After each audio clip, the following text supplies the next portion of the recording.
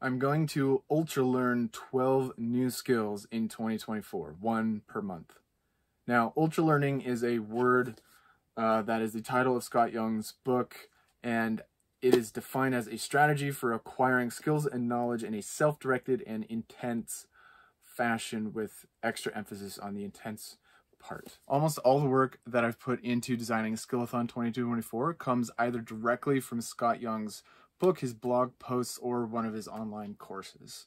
I've attempted ultra learning projects in the past, but they always kind of fizzled. I let life get in the way and something came up and they just kind of drifted off. I never really pulled off a structured, intentional ultra learning project. For Skillathon 2024, I have cranked the commitment level up to 11, and I'm doing it publicly. I'm sharing videos about it. So it's kind of going to be impossible for me to quit and fizzle based on the level of accountability and stoke and other things that I've invested into it. So in this video, I want to explain the concepts from Scott Young's work that I've incorporated into my approach here. I'm not being exhaustive about all the stuff that he's talked about. He talks about a lot. I'm kind of cherry picking kind of the most interesting ones, the most important ones that I think for what I'm doing in this year. So principle number one is draw a map. You've got to understand what it is that you're trying to learn. Go find how other people learn it, find how it's normally taught, find how people normally learn it, and how people abnormally learn it. Look for outliers, people who've learned it quickly, and see what they're doing differently than normal people. One of my favorite sayings from Derek Sivers is the standard pace is for chumps. So keep that in mind as you're drawing your map.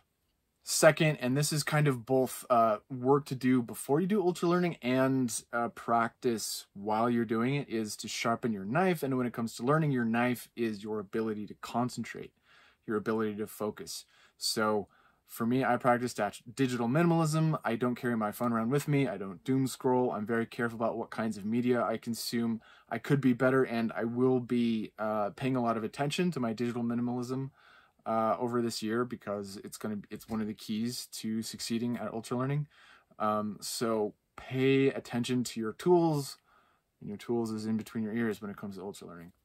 Cal Newport is huge in this. I can't recommend enough his books: Deep Work, So Good They Can't Ignore You, Digital Minimalism. His podcast is pure gold. If you're not listening to his podcast, you're messing up. Okay, the core principle for ultra learning projects to me is directness, which is go straight ahead, which is learn by doing the thing.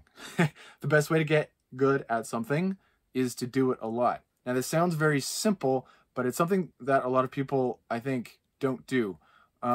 Many people, including me, complain about not being good at stuff, but then when you look at what I've done, it's like I've made a couple of half-assed attempts at the thing, and I haven't actually tried trying. Hat tip to Noah Allen for that one, what I call the Noah principle. Always ask, if you're not winning at something, have you tried trying? Like so many things, it's about reps. Get in your reps. Everything that I can think of that I ever got good at, I did a lot, like thousands and thousands and thousands of hours behind every single thing in life that I'm good at. I'm not actually good at anything except maybe grinding. So there's just no getting around it. You have to do things a lot. Now, of course, if you practice doing the thing wrong, you're going to get better at doing it wrong. So you can't just wildly do it. Anyways, Cal Newport's work on deliberate practice and the actual literature on digital practice gets into that quite a lot. But big idea here, directness, go straight ahead, do the thing, do it a lot. Now, a related principle here that I dug into yesterday reading some of Scott's stuff has to do with self-efficacy. So self-efficacy is the belief in our ability to succeed at a given action. Self-efficacy is not confidence. It is not your perception of yourself. Self-efficacy is not self-esteem. It is the belief in our ability to succeed at a given action, and it is a crucial component in our ability to successfully pull off tasks that we want to do.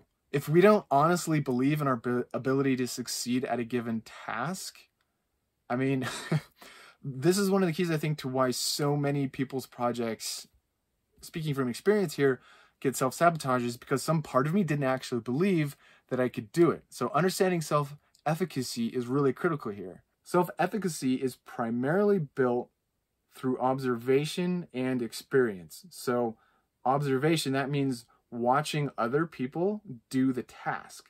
This has to do, I think, with a form of learning. Like you can say, oh, this is how they move their hands or whatever. But I think it's also just like, it is easier to visualize yourself doing something if you can see someone else doing it. Like if I watch someone on YouTube, I don't know, staff spinning, let's say, I recognize that it's hard and it's going to take some effort.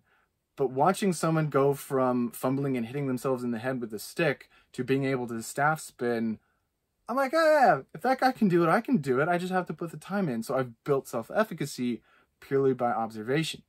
Now, the other aspect of self-efficacy is experience, which is basically gathering data, gathering experience from our own lives that we've done the thing before. So if you do something similar, or if you've done the thing, but maybe not at quite the level that you're about to, that is all experience that makes you believe like, oh yeah, I'm sure I can do that. That's only a little bit more challenging than what I've already done. So I've got this.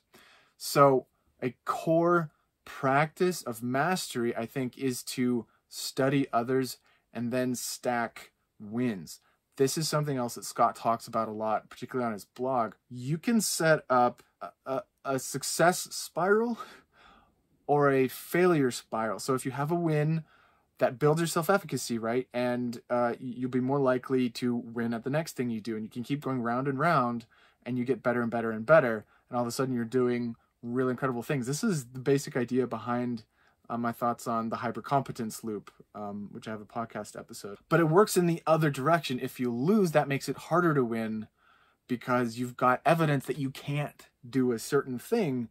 And so you're less likely to win. If you try the thing again, you'll lose again, and you can get in a downward spiraling loop. You can get into a failure downward spiral, which is very bad. So this is one reason why it's important to win, so that you can win more, so that you can build on your success. So the takeaway here is that, first study others, build self-efficacy, design what you're doing with this win loop in mind. It is more important to start small with something that you're like, oh, I can do that. I can win at that. I can pull that off. Pull it off. Boom, you've got data. Now try something that's a little bit more difficult, but you've already built some self-efficacy, and then win at that, win at that, win at that. Set up a win loop. I really like this idea of win loops. Losing is inevitable, so losing well is also really critical. Now, I've just said winning is important. If you obsess over the idea that winning is important, then it'd be really easy to have a loss and really beat yourself up about it. Oh my God, I just lost. This is terrible. Wrong. Don't do that, because that's just like concreting that loss in, and that's setting you up for the lose spiral. It's important not to lose, but the trick here is that if you take too seriously the idea that it's important to not lose, then when you do lose, because losing is inevitable, you can beat yourself up about it. And that is the exact wrong thing to do. What you want to do when you lose is get back up as quickly as possible and get a win in. So losing well is extremely important, because nothing can derail a win loop like losing poorly. And I think of losing poorly as letting it get to you, ruminating on it, and just really letting your identity soak into that experience of losing. So one of the things that I like about the idea of redefining losing as an educational success is that if you can make yourself not feel like it was a loss, you can perhaps preserve some of your self-efficacy. Now, you've got to get careful about being realistic about what's going on and where you are, and not being narcissistic about things. I think that it's really important, if you lose, get back up and get at it as quickly as possible. Scale back, get something that you know you can win, lock in a win, lock it in again, do something just a little bit harder, lock that in, get that win loop going again. That is the most important thing for long-term success at this. Okay, another principle is feedback. Feedback is super important. Otherwise, it's easy to lie to ourselves about how good we are at stuff, where we actually are. You know, in my case, it's actually very difficult for me to tell if the food that I'm cooking, for example, tastes good. If my taste buds were my eyes, they wouldn't let me drive. So it's going to be important for me to cook for other people that I trust to give me honest feedback about what things taste like. Then there's a few other principles that I kind of combine together into the praxis of how to work on skills, which is drill weak points, try to explain the thing to see if you really understand it, right? Like teaching a skill is one of the best ways to learn the skill. So I'm going to be trying to do that. I'm going to be trying to explain what I'm learning to you, to others, as much as I can. Try to understand the why of the thing and not merely memorize procedures. I do this naturally because I have a terrible memory, so I have to try to understand the system, the model of how the thing works.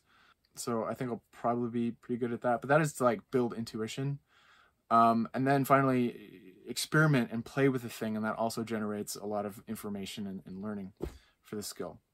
So with all of that in mind, my basic approach to designing each month is to define and map the skill, observe and study successful others who already do the skill, then just do the thing as quickly as possible. Start doing the thing. Like, it is very important, I think, to not get lost in the books and just study and read the theory about things, and not get in there with your hands or whatever the practice is. You need to get there and do the thing that you want to be good at. Scott Young talks a lot about testing early and often. I think for his MIT challenge, he would take the tests before he even started studying, because that sort of like, that's another way of building the map for the skill that you need to learn, is to take the test. Now, nothing that I'm planning on doing really has a test. The closest thing to a test is just doing the thing. So again, that directness principle is extremely important, I think. But as I'm doing the thing, I will note the struggle points that I have. I'll drill those. So I'll decompose the skill if I can. Then you recompose it, do the thing again. Try to do it for others, get outside feedback. The more brutal, the better. I'll explain the thing as often as possible, and then I'll experiment and play with it. And of course, I'm going to document everything. A big part of why I'm making these videos, well, there's two reasons I'm making these videos. Making these videos and documenting what I'm doing and telling you about it is the hidden 13th skill that I'm working on this year. I want to get better at video. I want to get better at communicating on storytelling online. And so I think I'm not doing a good job with these videos, but I'm at the very beginning here, and I'm going to be making them every single week, if not more often, for an entire year. So I'm going to be doing the thing. At some point, I'm going to incorporate in studying some of the principles of how to do it better. The other reason for doing this publicly is that it's accountability. I am going to feel so horrible about myself if I fail at this and just kind of like fizzle out and quit, because I've already told the world that I'm doing this, even if, only 13 people actually pay any attention. That's another way of locking it in for me. So I'm kind of locking myself in by publishing these videos. Okay, so there's more that went into my Skillathon design, but those are the biggies that I wanted to share from Scott Young's work. I think they're really powerful concepts that once you get your head wrapped around them, you can start to design really interesting learning projects. Now, of course, this is my first real ultralearning project. My previous ultralearning projects were failures.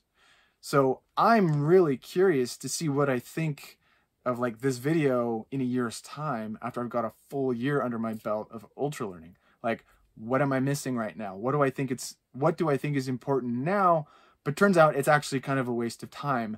How will my approach change? Will I become more or less structured in my approach? I can't wait to find out, and that's kind of the whole point of this project. I've got to go plan my first week of cooking, so thank you for watching, and we'll talk later.